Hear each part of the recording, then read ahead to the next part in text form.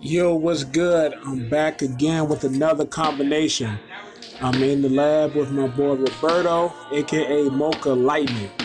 We will be performing a combination after our free feeding. Free feeding is just reading and reacting to the mitts. He'll call out combinations or hold the mitt up, and I'll react to it.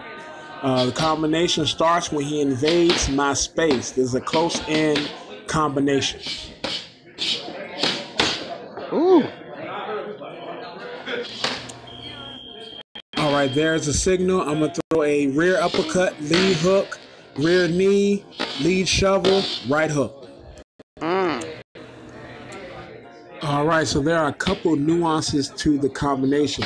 First off, when I throw the rear uppercut, I need to take a half step back to create the space for the uppercut.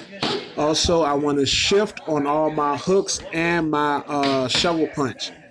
Also, when I throw the rear knee, I need to change the angle so I can have a direct shot with the shovel. So I'm going to be in the opposite stance for the after the knee, and then I'll turn back into my stance with the hook as my opponent turns into me.